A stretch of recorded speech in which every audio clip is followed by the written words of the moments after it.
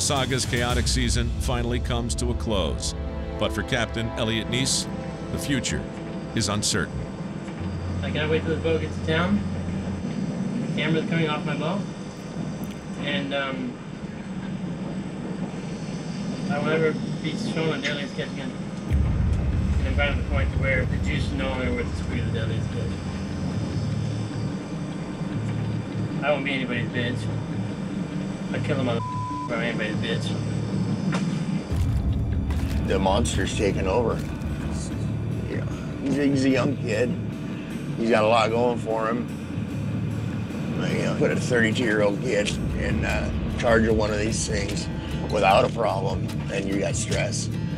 So you multiply it by his drug addiction and everything else, and the guy's got a lot of his plate. And you know, he doesn't want to lose Val and his kids, and he doesn't want to let his dad down. It's not good. It's not good. Back in Dutch. Trip's over. Got quite a bit of drama going on, so he threatened me that if I say anything about what's going on, he'd make sure I never have a trap job in the Bering Sea again. But I think that's kind of what's gonna happen to him, more like it.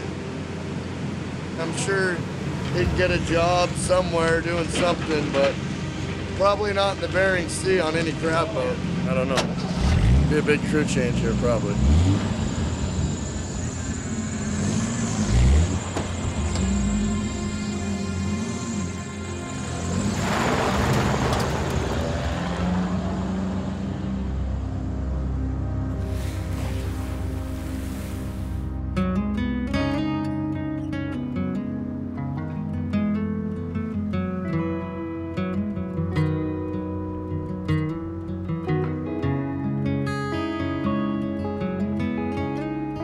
When you're not physically able or mentally able to do this job, someone's gonna take your job. You know, I hope Elliot's all right over there. It's just so sad. You used to live untruly, so kindly, and it left you lying here in ruin. It's my first day out at sea running a crab boat. A lot of responsibility for somebody who's 28.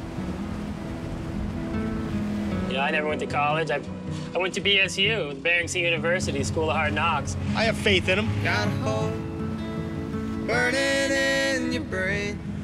I own a really nice big crab boat. There's a lot of people that said I couldn't do it. Now look at me now. It's the biggest one of the year right there. Yeah!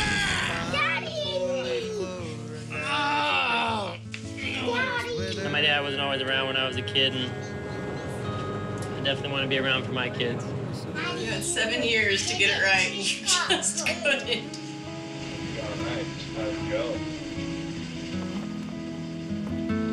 Easier said than done. Now you live so true, mysterious and blue. Waking I don't think I have a problem. I don't. I spent $100,000 in cocaine and nobody cared. You think that's normal? Well, sorry, buddy, it's not. Got a hole burning in your heart, where once before your love was overflowing. The kid had the world in his hand, but he let this thing get the best of him. Everything in life that he had worked his entire life for has now disappeared. It's anybody's guess where he's gonna be or what he's gonna do. That's for Elliot to decide.